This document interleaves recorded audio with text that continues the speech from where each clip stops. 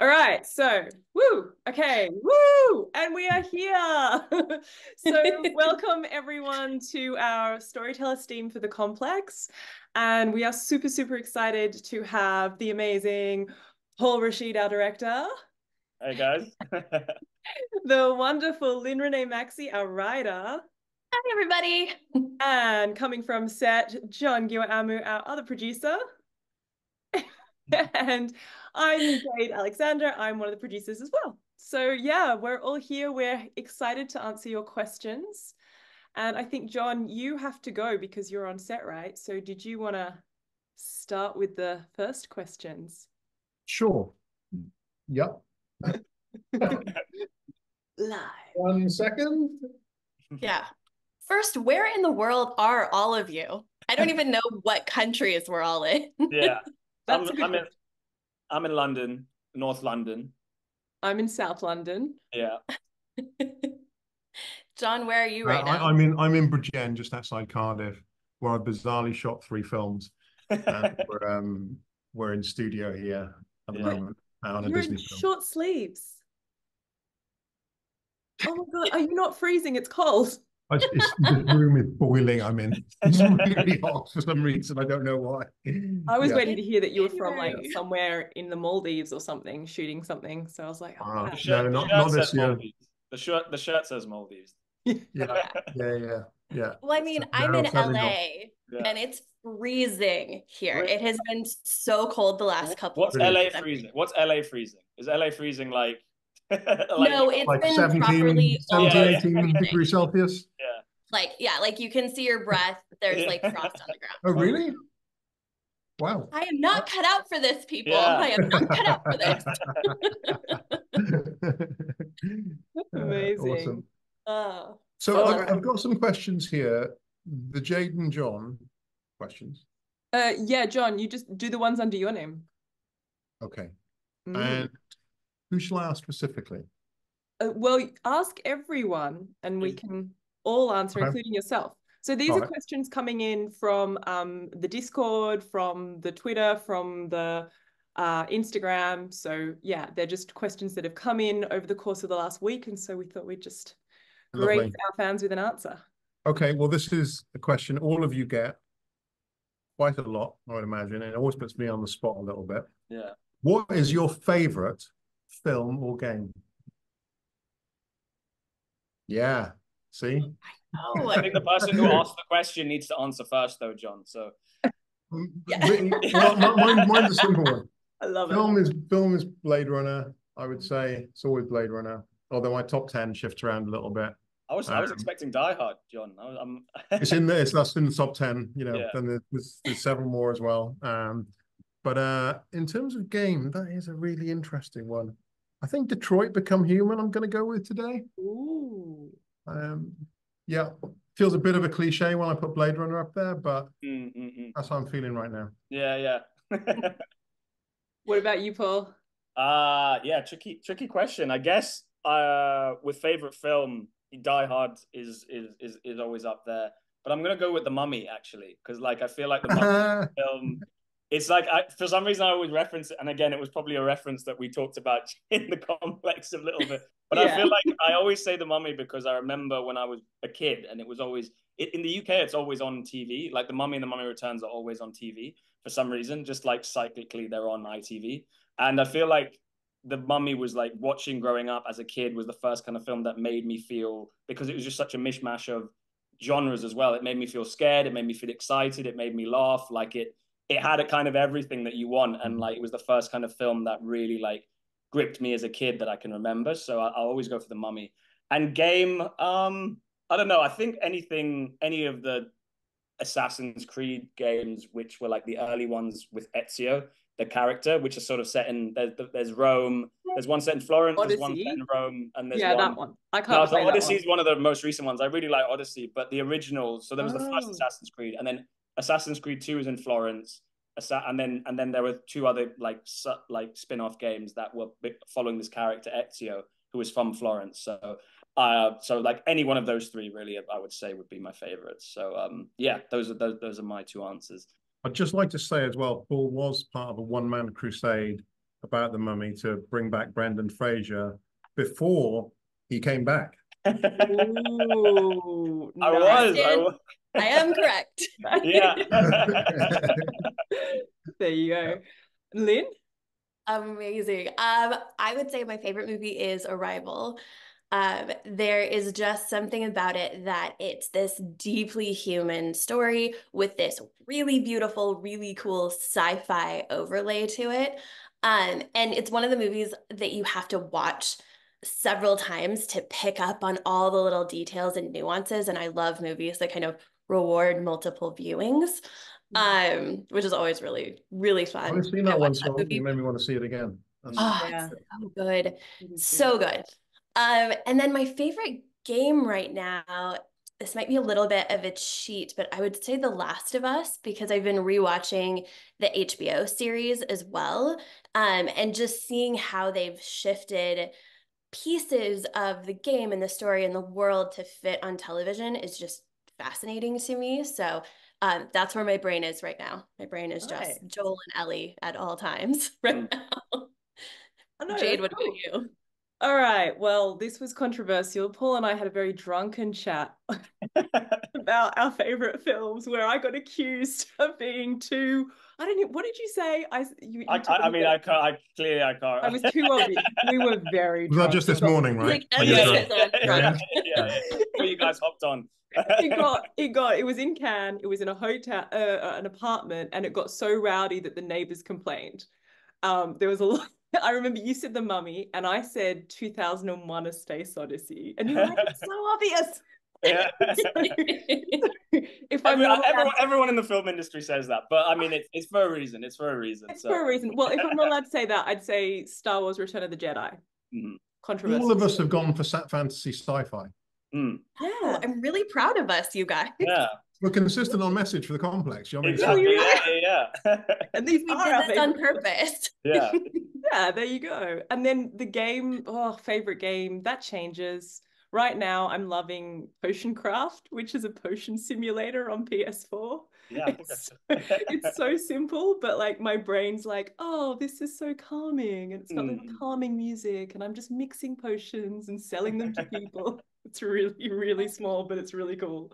Yeah. So yeah, there you go. Very good. Yeah. So whoever Barry is asks, thank you, Barry. Is there a genre you would love to explore as an interactive story? Paul Raschid. Right, Yeah. John, you need to answer. You need to answer first before I use your time of answering to think about it. Nice. All right. Yeah, I could answer it though, but if I still think there's some fun to be had potentially with a romantic comedy, although we kind of have done one of those now a little bit, but not fully. And I'm still kind of intrigued by like a properly shit yourself scary horror. Like, you know, to do, I don't think we've kind of done that properly yet. We've done a thing called Nightbook, but I'd love to do like a proper bigger budget, you know, scare, actually get frightened, like The Ring type fright. Oh God, that was so scary. I had nightmares for months. That would be amazing. I think that's probably it. Yeah, that's what I'd explore. I think probably with the horror. I would say horror as well. I mean, because I feel like the complex was, we did sci-fi thriller, and then since then I've done 2 rom-coms, fantasy. We did with Death Trap Dungeon, The Golden Room, done a hostage thriller, done various different types of thrillers and rom-coms. So like, I think horror is the one that's kind of that missing from, especially that I haven't explored yet fully. I know we had a really great jump scare in the complex that everybody still kind of cites and references. So having seen the response to that, I'd love to make something that was like full of jump scares and like, you know, really a cool supernatural balls to the wall horror would be my pick as well. And film noir. Film noir, exactly. Because we're working on a film noir project. And I think it actually lends itself really well because you can unpack the crime scene and unpack, you know, interviews with the witnesses and stuff. So I think actually it's quite a cool little, very random thing that I think will work really well with interactive movies. Yeah. Yeah, totally agree. Absolutely. Yeah. What about you, Lynn? I really love the idea of doing horror. There's something fun about like freaking people out and the jump scares of it all, to the point that they're like, oh my God, I have to make the choice. Like almost getting people to, I don't know, drop their controllers, drop their phone and be like, oh wait, no, I'm in control of this. I think that would be really fun. I would love to see something also set in space. I think a space horror, what does Alien look like as a branching narrative project? There could be some really fun stuff there. Cool. Yeah, that is really cool. Yeah. Okay. A space horror. Well, film noir. Like I said before, like I thought we Paul and I have a film noir project, and I really, the more I get into the sort of game mechanics of it, the more I'm like, wow, there's a lot you can do with film noir because of all the games within the games within the games, and the killer can play games, and it just has a lot of gaming around it. But I also am working on a horror, but it's more of a gory horror. So not as like sort of jump scary, but more gory. So that's quite fun. And that's sort of, I don't know, that, yeah, it'll be really interesting because it's not my normal, I don't go out and watch gory horrors. So I'm a little bit like, oh, okay. Something new and different. That's really Something new and different. But I'm quite Hostel excited. would have been a good interactive, actually. Now that you're talking about that kind of. Yeah, or Saw. Yeah, like Saw would be a great interactive as well. Yeah. We should, like, just to kind of pitch this while we're all here, which is a rare occurrence, but like we haven't done anything with a sequel for the Complex, and I wonder what would happen in the Complex if it had gone tits up outside. Yeah. Yeah. And what that could mean. Who could be the protagonist, and what's because you could make that into a horror. Like a post-apocalyptic horror. What's that? Like a post-apocalyptic horror. Yeah, some kind of survival horror type. Yeah, that could be quite fun. Yeah, well, there is that ending where Reese got left in the Reese could get out. What happens if Reese gets? Poor Reese. Bring back Reese. Bring him out. Yeah. Out of the basement. Yeah. Reese escapes the basement. The Complex 2, Reese escapes the basement. If you guys like this hashtag, bring back Reese. There you go. Brilliant. Amazing. I know. Let's take a pin in it. Let's continue this conversation. Yeah. There's also our friend, the Assets. What's his name, Paul? The doctor with the ponytail. Yeah, but he's dead. He's dead in every branch, though. Oh wait, no, he fell down a hole. So he fell down the hole, didn't he? Yeah. Yeah, but we never, he could have. That hole could have been the safest place to be in the apocalypse. Exactly. Yeah. This is how he survives. He's the only guy who survived because he got thrown down a hole. He got thrown down a hole.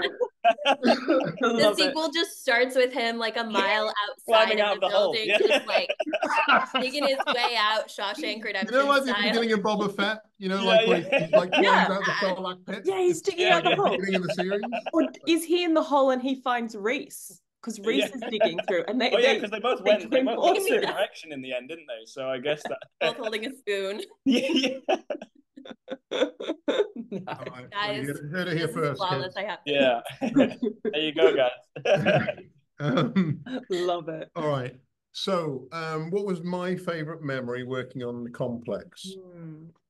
Well, aside from the caravan park that we hired, and the fond memories of having to put Al Weaver on a watch list with our runners because he'd sneak off and have a cigarette all the time and even Paul bereft without an actor. That was great. What was my favorite? In fact, it was sunny. It was really nice weather. It was like a clement shoot. That was, it was a nice time to shoot, and it was a good place we were shooting in. Yeah, great. It was a great location. Gorgeous. Yeah, it was a nice shoot. I had plenty of fond memories from that. Yeah. No, likewise. I think it's because it was also the year before COVID. So it was kind of like that final like 12 months in the before times. And it's like, yeah, like John said, it's just like when I look back on it, you know, the sun was out, we were just like, it was yeah, when you kind of romanticize it when you look at it through that prism kind of thing, like actually the experience of it just before all of that stuff happened, just with the crew that we had, I'd say, yeah, it was more of a general good memory of it. But I would say if I was to get specific, maybe my favorite scene to shoot would be the Michelle, Amy in the vent, because again, Die Hard was like, yeah, it would made me feel like it was great. Do you know what? Just to say as well, like not to leave them out, but the cast was generally, you know, Michelle at the head of it was fantastic. It was like amazing, a bunch of people. Yeah, they were amazing. They were so nice. Yeah, that made it nice. Yeah, absolutely. Yeah, amazing people all around. So yeah, those would be my memories.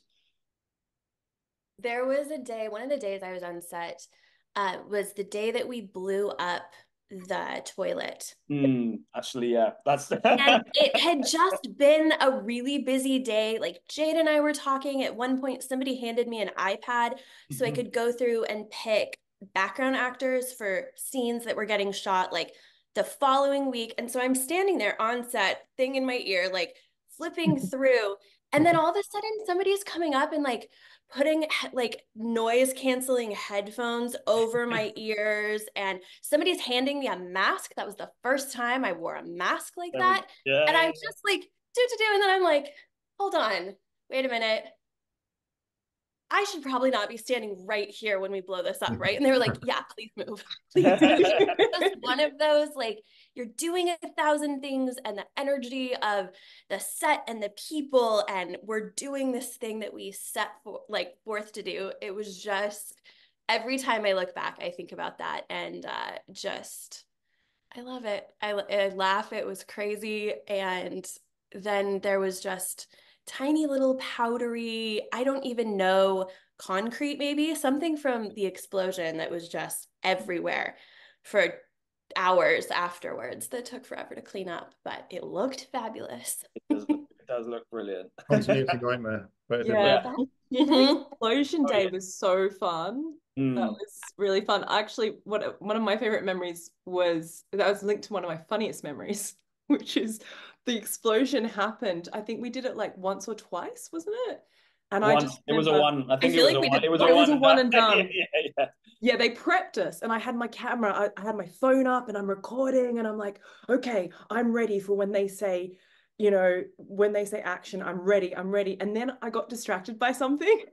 And then I think you yelled action, and I didn't press it. And then I pressed it like 5 seconds after, and the explosion happened, and I quickly unpressed it as the explosion's happening because I was just so scared. So I literally do not have a video of the explosion on my phone because I just got so scared by the whole thing. I was like, oh my God. So yeah, that was my silliest memory. But yeah, I got to smash a jar at your head. Do you remember? That was pretty fun, Paul. Yes, yeah. Sugar glass. We had lots of sugar glass. Paul was like, "Can you please smash this against my head and film it?" I'm like, "What?" Yeah, no, it was. That was super fun. Oh, what happened on set when I wasn't there, people? Yeah, and then the ice cream truck, which you were there for, so that was cool. I was very excited by the ice cream. Always great. Yeah.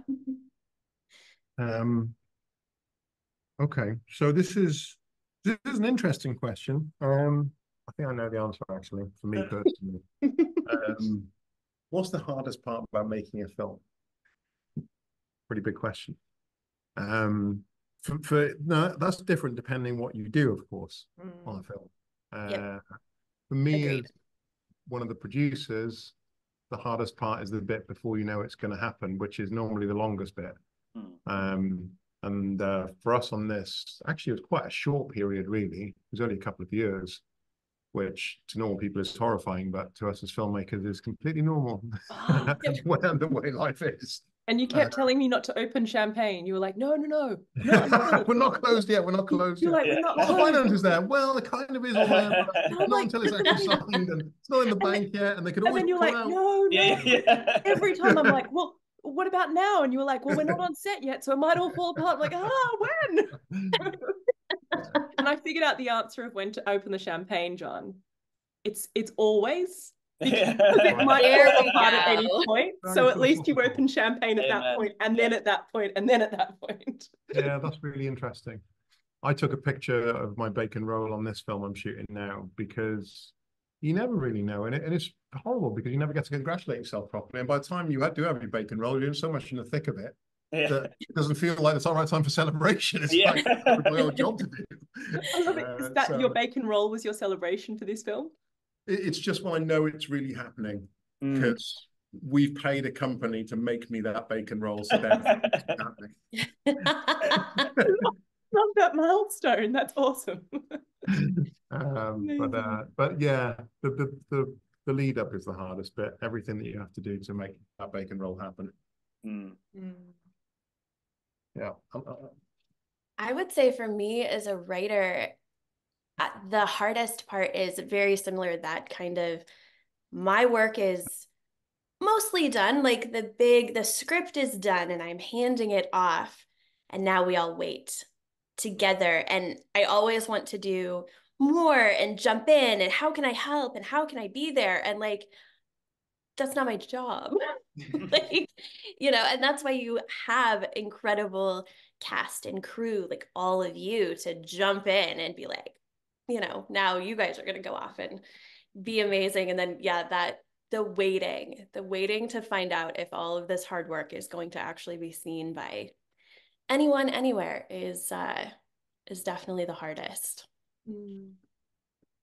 I would say as a director, funnily enough, it's actually, I think, the production, the shooting itself, because I feel like that's the point where you feel there's so many other factors at play that are out of your control that it feels like whereas in pre-production, it's all theoretical and like the sky's the limit, and it's sort of like, you're talking theoretically, and you can make all these plans and have all these things which you're about to make a masterpiece.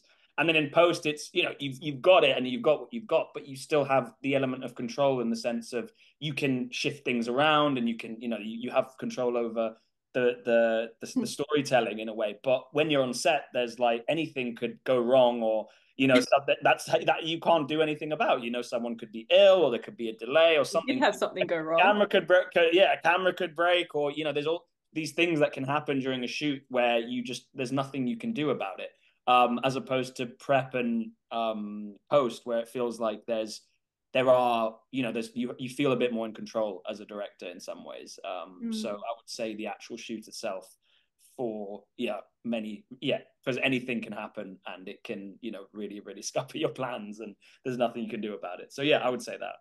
Yeah, well, I think I just echo John and say, like, I think the hardest part, well, I don't know, sometimes the hardest part for a producer can be the whole process. Because, just having the project and then trying to pitch it and then trying to get finance, like that's incredibly tough. Then trying to like make sure that your finances stick around to actually help you get the money and make the thing is really tough. And then on the complex, we faced one big challenge where we had to completely change everything we were doing, and we had to scrap pretty much half a day, and we had so little time, and you're constantly juggling how many days you've got to shoot and how many things you have to still shoot, but you don't really have the time, so how are you going to do that? So yeah, and then in post we had some visual effects issues, like a lot more visual effects than we expected.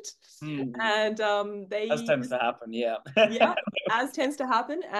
And our team were just completely overloaded, so we ended up having to bring more people on. So yeah, I think there were challenges throughout the whole thing. And then of course, when we released, John, do you remember you and I were talking about doing a press release? I always remember this because I was like, oh God, it's going out to the world. And we were going to do a press release, and I just got really busy right before our release date on the 31st of March. Was it the 31st of March? It was right at the beginning of COVID. Yeah, well, that was the first day that lockdown had happened. So it was the first day of lockdown in the UK when we released. And we were going to do a really big press conference. And I remember John calling me going, we should organize this 2 weeks before. And I was like, oh, I'm just really tired. I don't think I've got the energy. As a producer, that's a problem as well. And I was like, I just don't think so. I don't think I can do it. And then yeah, like a week later, they were like, right, we're calling the first lockdown. It's everything's cancelled. And I was like, oh thank God I didn't organize it. But yeah, the Twitch was amazing, Wow. the Twitch premiere. So yeah. Yeah, that was it was so cool. fun. That was really fun. But So the trick is of not making the film too hard is working with decent people, which, that's you know, we all got through this alive. And Yeah, we're still and we're each still other, we're and, still I dare say on having a bit of talking fun. terms. So Yeah. We're still all talking to each other. So absolutely. We still like each other. yeah. yeah, no, that's it. Absolutely. Good people's the key. So yeah, so Oh, I'm really sorry. I've got to go back downstairs. We're in the studio now, and not to name drop, but Mr. Willem Dafoe is on set. Yeah. So woo. Goodbye. He's like, and with that, see you later. Well, go enjoy. Let's sort out Complex 2. Let's do do Sounds it. like a plan. Let's do it. Do it. I'm Maybe in. it's in space. Yeah. All right. Take care. Good, John. See you later, Bye. John. Bye. Cool. So, Lynn, do you want to ask your questions? We've got a couple of short, quick ones, and then we've got two from our Discord team. Yeah, absolutely. Okay, so let's see. My first question. Oh, we covered this one. Where are you right now? I know where you all are. We did this one. Hey, look at that. Place in the room though was not place in room wasn't covered. I am sitting in my office at my house. My living room, which is my office. Yeah, living room, which is my office as well. But I like to think my office is this corner of the living room. So yeah. Okay. This one. Oh, easy. Puppies or kittens? I absolutely must say puppies. Let's see, because I have my puppy just chilling on my couch behind me. So obviously puppies. Jade, what about you? Kittens, always. I mean, puppies are cute. I know they're all great. but for me, kittens. Yeah. Can't go past one. Definitely puppies. Definitely, I'm a dog person. I mean, I'm not allowed to say it too loudly because my girlfriend's a big cat person, but so she would kill me for not saying kittens, but puppies for sure, 100%. Always been a dog person. So yeah. Don't tell her. Yeah. Thank God this isn't going out to anyone. Yeah, anywhere. exactly. Right? Okay, so the next question from Barry is, what got you into interactive film storytelling? Let's see. I forgot I have to answer my question first. This film got me into interactive storytelling because originally when I wrote the first script, it was just a straightforward linear, 80-page script that Jade and I started working on. And then when Wales Interactive came in and everyone started joining, the question kind of popped up, hey, what would you think of making this an interactive story? And I had no idea how to do that. Jade and I definitely had a lot of conversations of figuring out what this could look like. But literally, I remember that moment of, what if this was interactive? And I just saw it all like in front of me, and it was just so clear and such a challenge, and I was so excited. And now like I would love to do it again, because it takes, I'm used to going through all of these iterations as a writer of what could happen, and okay, they could have this conversation or that conversation, they could go here, they could go there, what would happen? And instead of just having to choose one path and write one path, I get to write all of them, and then kind of hand that control over to our incredible audience and allow them to explore the world kind of a step earlier than they maybe normally would be able to. So that's how I got into it, and I'm very happy that I'm here. Yeah, I mean, I might jump in on that one because Lynn and I were working on this together. And that's how we got started with Lynn and I met at a party in London. And she was working. Sat down next to each other at a friend's birthday party. We're like, right. Oh, we gotta, hold on, you do what now? Okay. Yeah, well, we both talked about how much we love sci-fi. And I was like, great, that sounds really cool. And Lynn was working on a little TV show that hadn't come out in the UK, just a little one. It's called The Handmaid's Tale. And I was like, cool, yeah, whatevs. You're working on a little TV show. And of course, like months later, I was like, whoa, these huge posters are everywhere. So that was a bit of a surprise when that happened. But yeah. It's a bit of a surprise to us too, just for the record. Oh, it was a very nice surprise. Yeah, And then yeah. and then I had met John at a John's not here, but I'll mention how that happened. I met John at another sort of film opening thing for one of his films. And I said, you know, I really like the films that you make, and I think we should work together sometime. He was like, yeah, cool, whatever. So I sent him this script, and to be fair, it was John that said, hey, yeah, would you be interested in turning it into a video game? And I'm like, I don't know about a video game. He's like, no, but like an interactive story where it's live action, but it's still going to be games so that the audience can play through it. And I was like, whoa, tell me more. And that's how John and I kind of started working together with Lynn.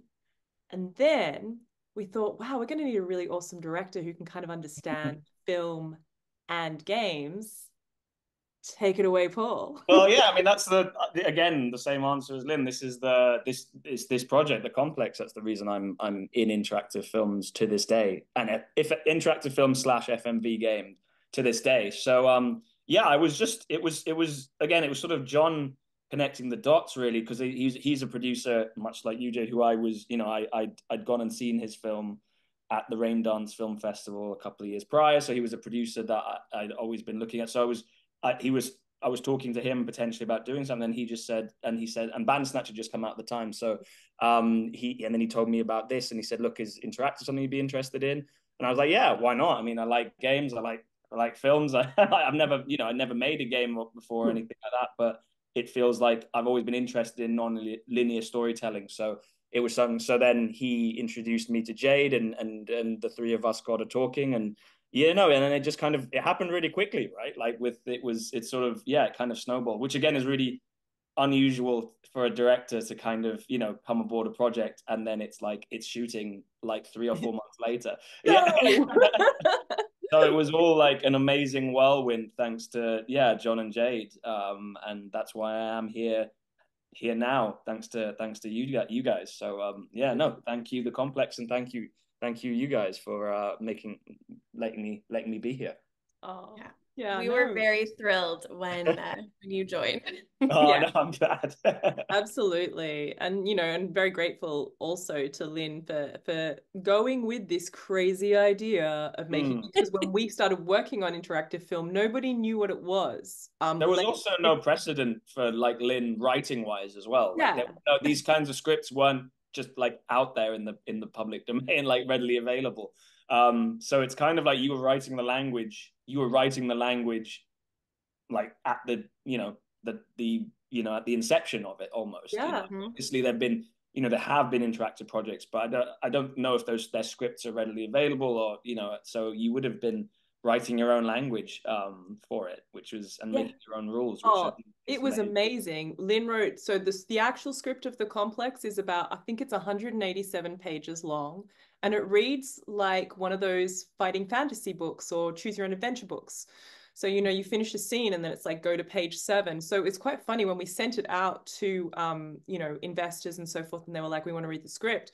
I'm pretty sure none of them read it because like, there's no way they could have read it for, like every single page. Otherwise, they would have had to read, you know, this iteration, then go back and play it again and again and again. And like, I don't think that they did. It's actually a really good hack to getting finance on film project. They basically, I'm sure this must be good if they've, you know. Yeah. It's quite funny because, you know, with your financiers, you do show them a cut of the film. You show them the script. And I remember saying, okay, so do we have any comments on the script? And apart from the games company, Wales Interactive, nobody else commented. And I'm like, okay, are you guys sure there's no other comments on the script? And then I got a comment on like page 4. And I was like, all right then. And same thing happened when we sent them all the MOV files to review when we finished the film, but not the game. And we'd finished all the film, and every single scene is like a different MOV file. And I said, well, here are all the scenes. They're all different MOVs, so you can just like play through them or just watched them, and they were like, yeah, I mean, they look fine. There were like 500 mobs, and I'm like, no wonder no one's looking at this. So we're really grateful, I think, to the playtesters at Wales Interactive for making sure that, you know, everything worked and it looked good. And yeah, but also, you know, to everybody who kind of came out of the woodwork on Twitch to join our live premiere. Like, that premiere was freaking amazing. That was the best thing. I should have said that. That was the best thing for me. Watching you guys and your reactions to what we'd created and spent hours and months and years working on, and just seeing your reactions to, like, whether you liked Reese or whether you hated Reese, or what lines you liked and what you thought was funny. And I was like, oh, that was really beautiful. So thank you to the audience. Yes, huge thank you. Okay, so the next question is from Richie Monster.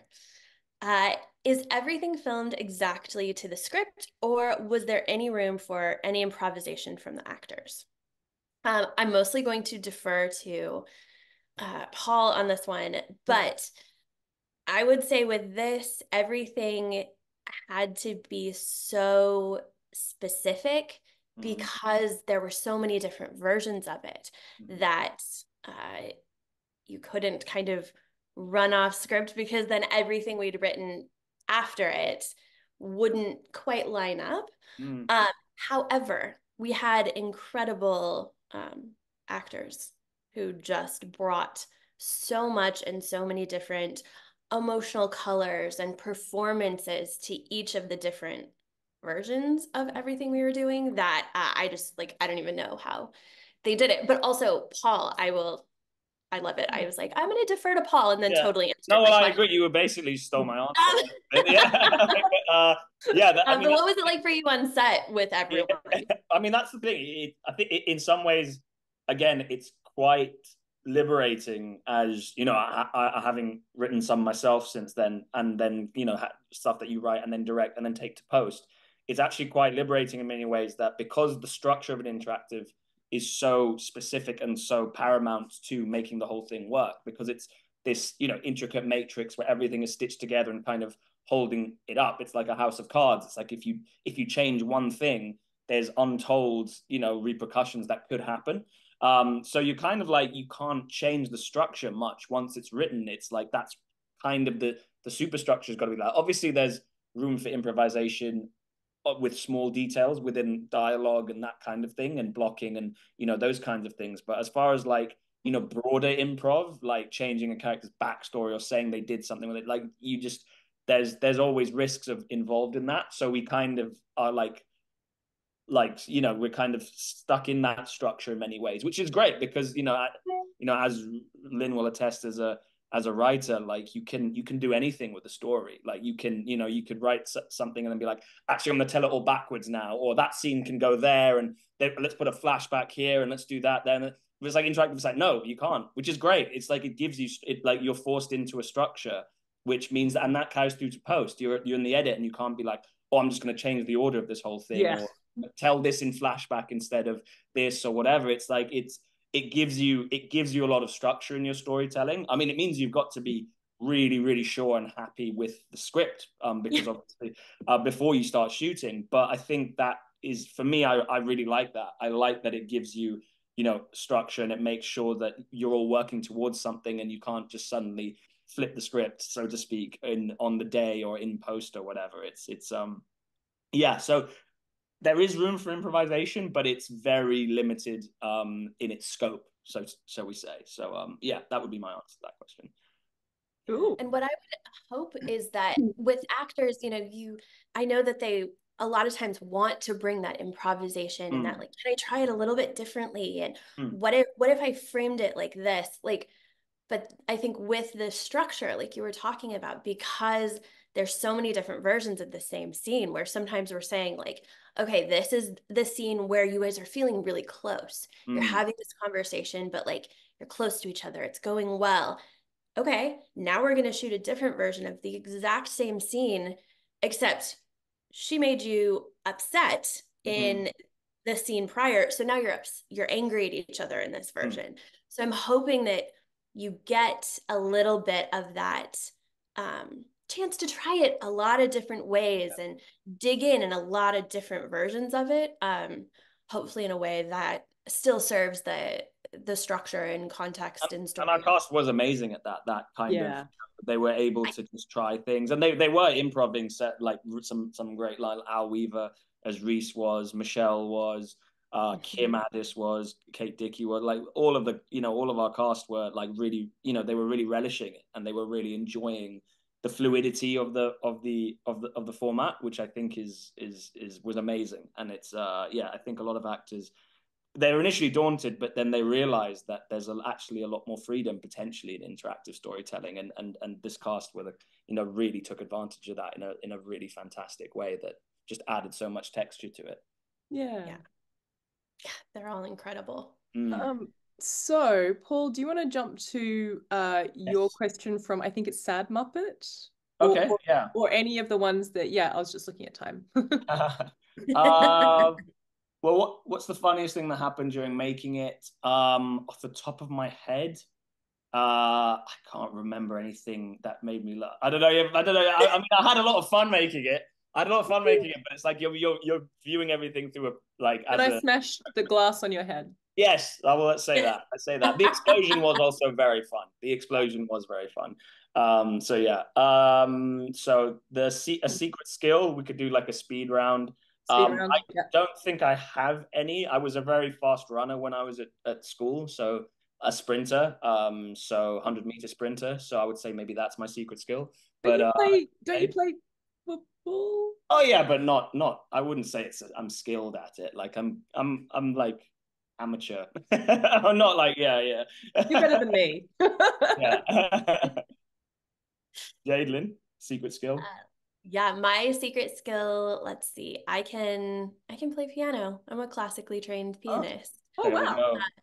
Proper skill. Love that. I don't do it too much anymore, but yeah. Very nice. Well, my secret skill is I'm a second dan black belt in Taekwondo. Again, a proper skill. That's amazing. Use that to intimidate people on set. Yeah. That's why the set ran like clockwork. Yeah. Nobody will mess with her.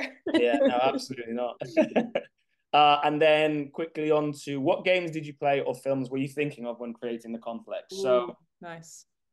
Games, again, I'll always cite this as like a massive influence on when I was like learning about the the interactive form and branching narrative was Until Dawn.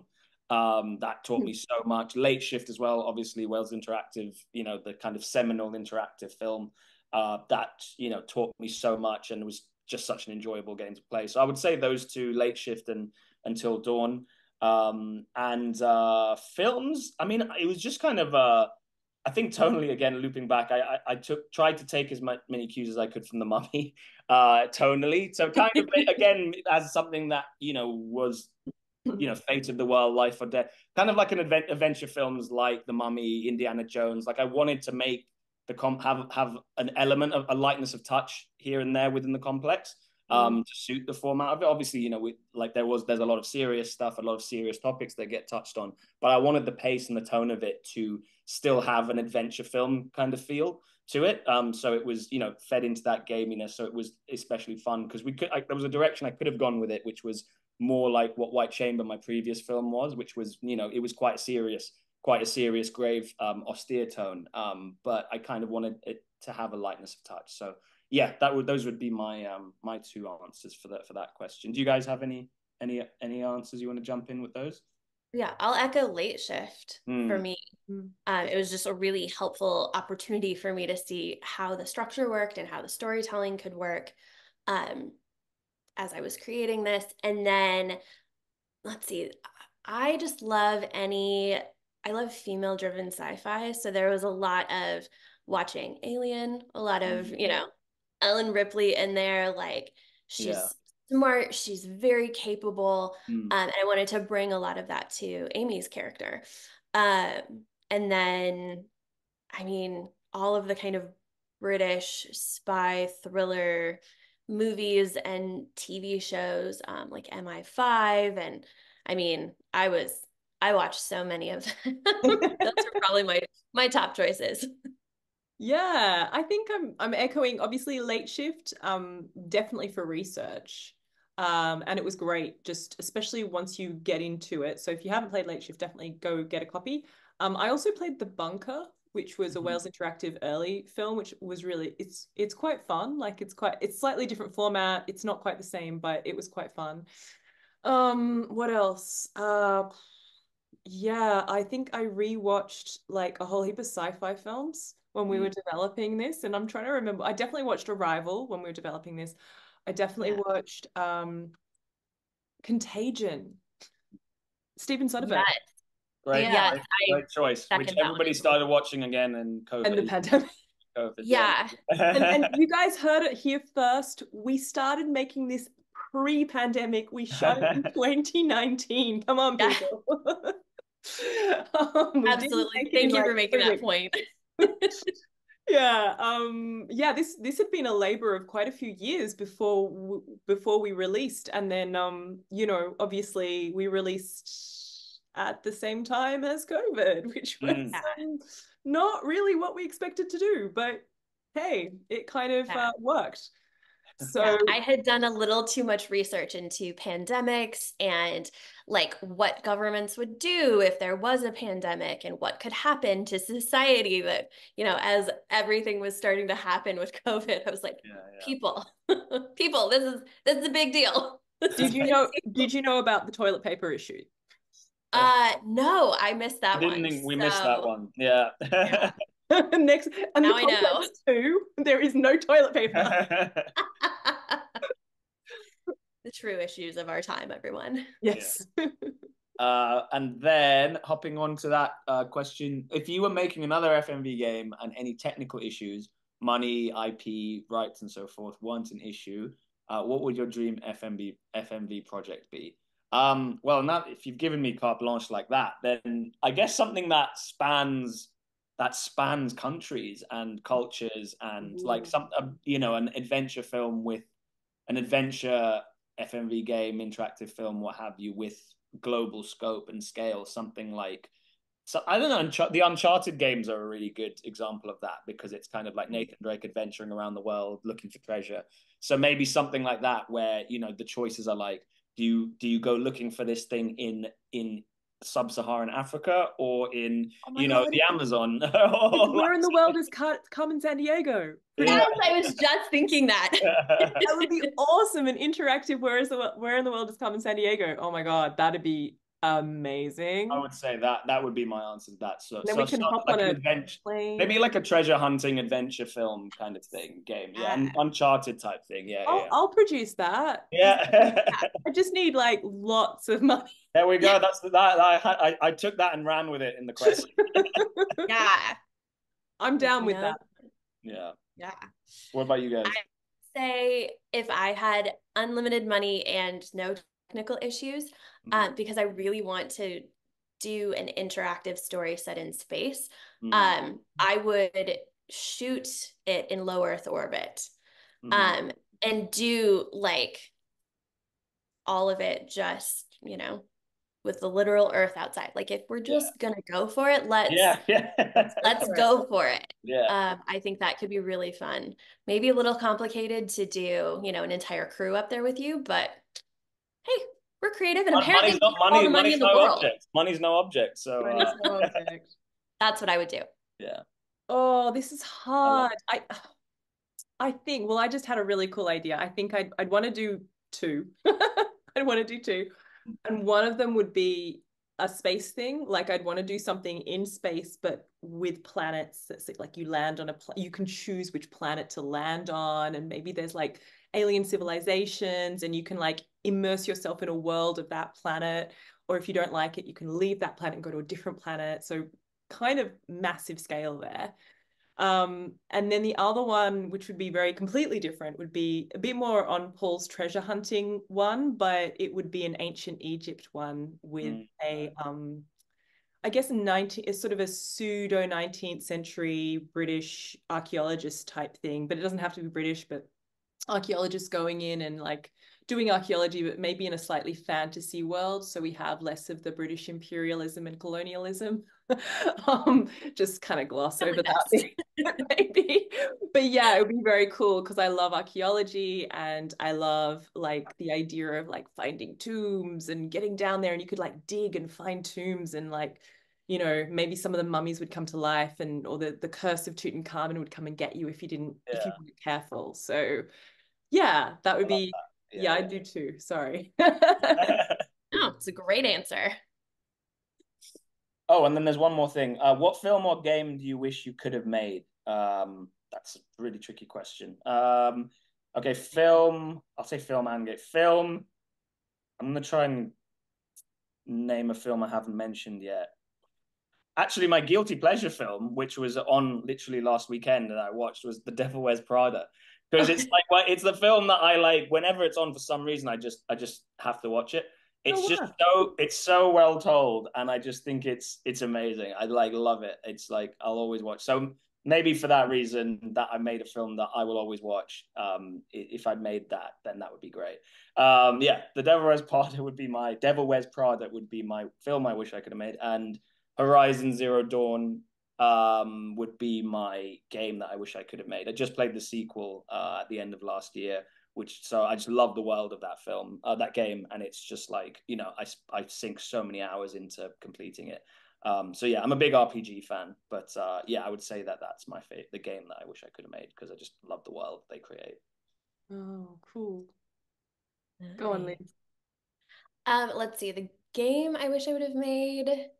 Again, I'm trying to come up with ones we haven't said for. Oh, there's one called It Takes Two. I love that. It's a really Yeah. beautiful storytelling world that it's really emotional, which I wasn't expecting.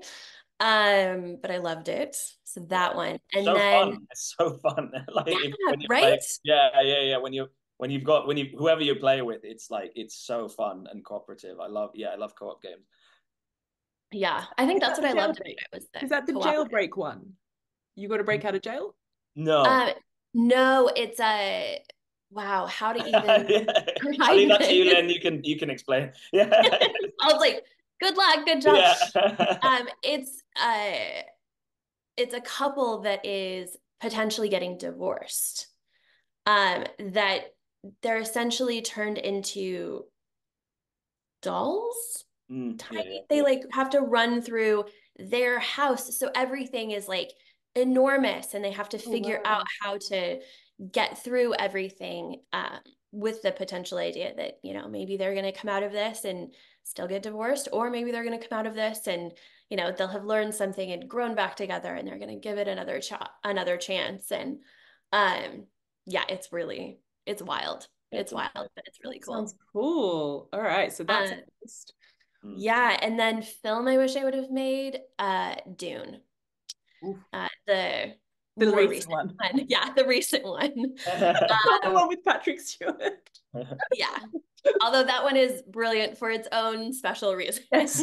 No, but the original, the first Dune from a couple years ago here was brilliant. I saw it in theaters 3 times, including one time when I literally took a notebook and went and took notes all the way through to see how the story was structured and how it was done. And it was just, wow. It's a masterpiece. I love it. Wow. Great answers. Oh no, I still haven't thought. Yeah. And you, Jade? What game? Well, I'm a bit of a Legend of Zelda fan, and I'm gutted because I don't have a Switch. So, but I'm an old school Legend of Zelda, like, is it 8-bit?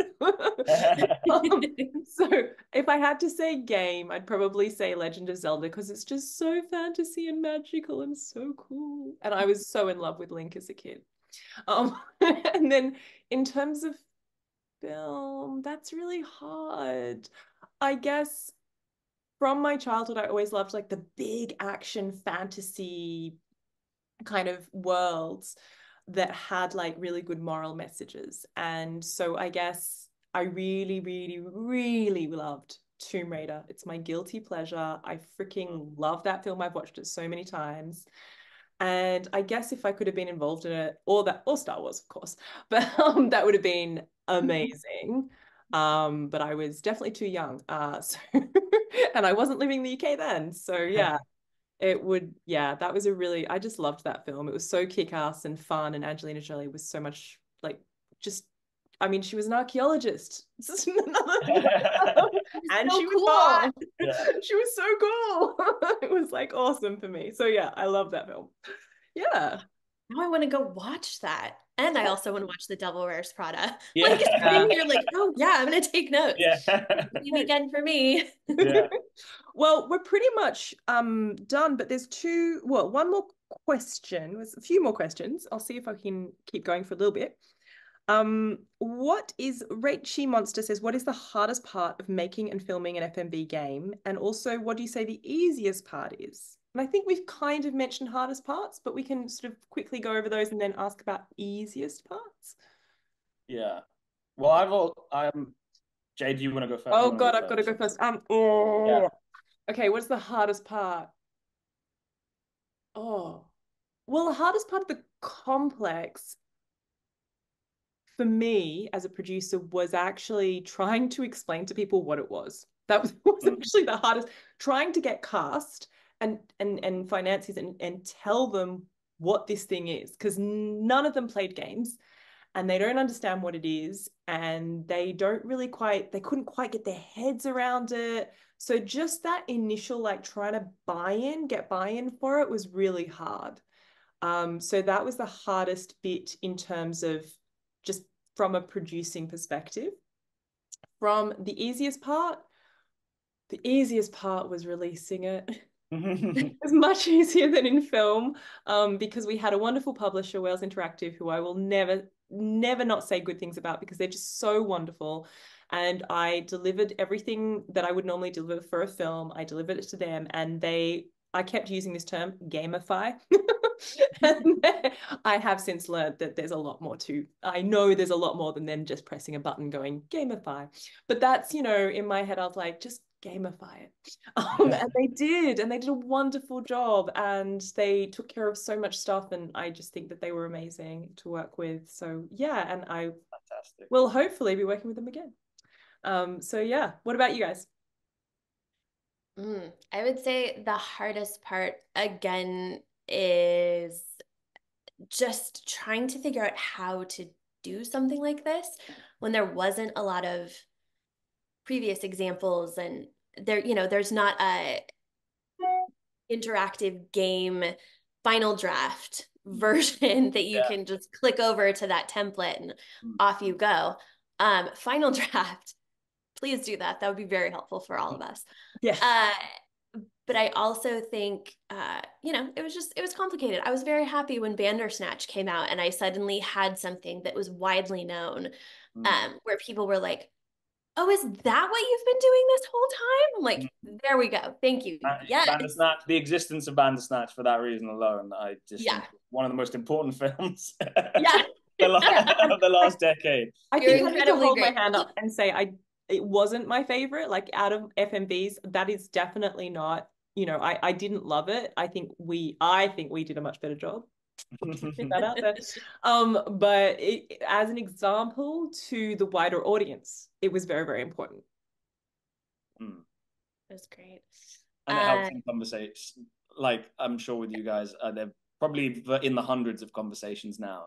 Just that, it's like Bandersnatch. Yeah.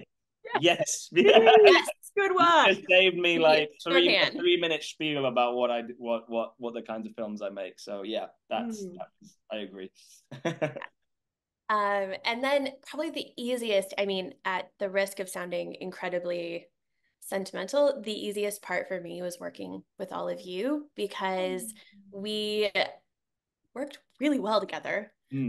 This was an incredibly complicated, crazy thing that we were trying to pull off, and it's always so incredibly wonderful and helpful, and it makes it possible when you have people who jump on board with you and you are just in the trenches together. So yeah, that was for me. No, you're both wonderful. You're all wonderful. I'd echo that, but I'd for the interest of being having a different answer, I would say hardest part is actually something I don't know if we've touched upon it, but the quantity of what we have to film. I don't know if we've actually touched on that because it's like, yeah, you know, it's like Jade said, it was the 187 pages.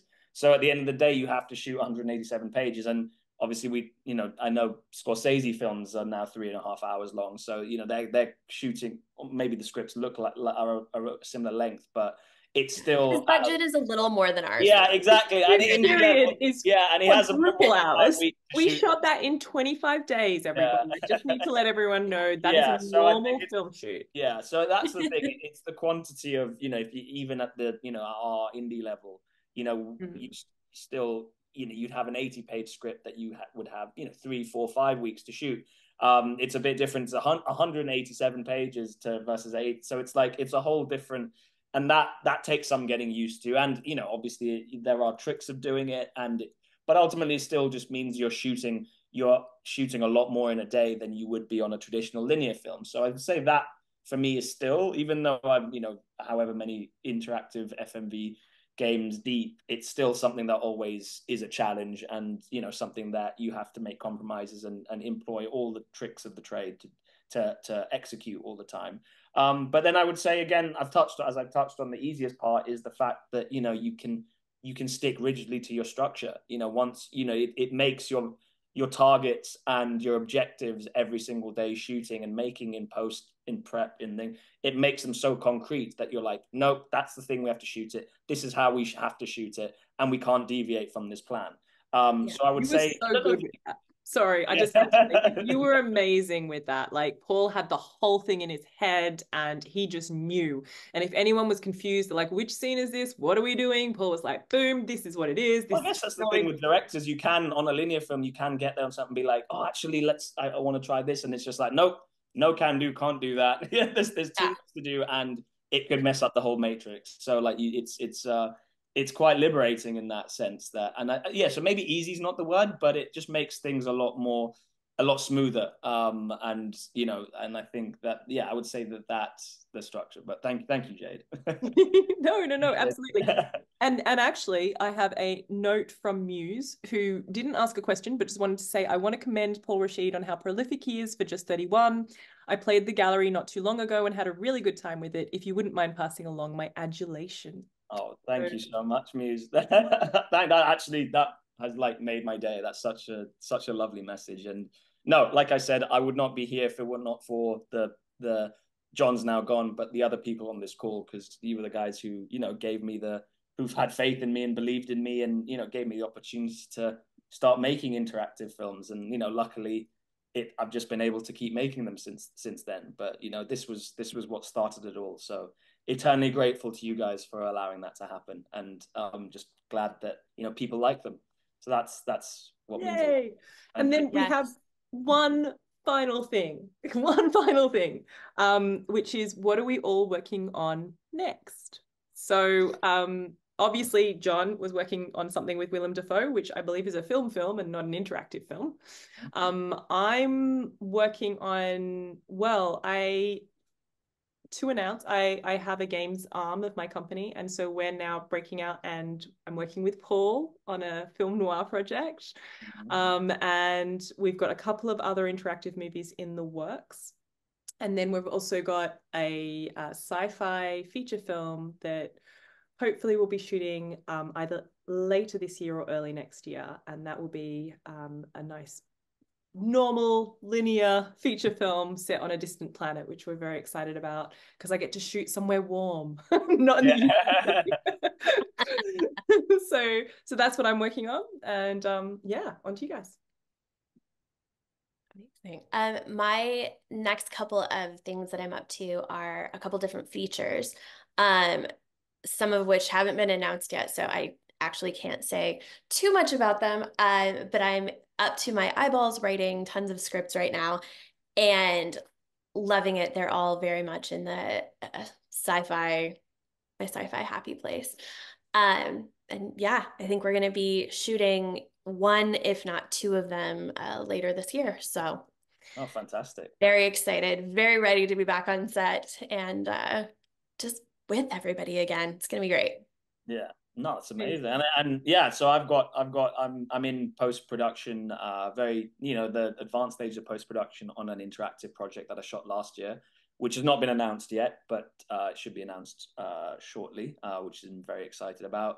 And then I'm going straight into prep for another interactive, which again hasn't been announced, so I can't say much, but I can say it's shooting somewhere warm, like Jade's project, which will be fun. So that's going to shoot middle of this year. And then obviously I've got the project with Jade that we're developing as well. So yeah, hopefully, there are at least 3 interactive films, FMV games in the works, which will be coming very soon from myself. So yeah, that's what I'm working on at the moment. And of course the complex too. Exactly. Which happened on this very call. You all saw it take place in real time. Yeah. This is the big press release. Yeah. Hi everyone. Oh, amazing. Well, thank you guys so much for listening and for being on the call. And yeah, this is us saying good night, goodbye, and we'll see you soon. Cheers, guys. Thank you. Bye, everybody. Thank you.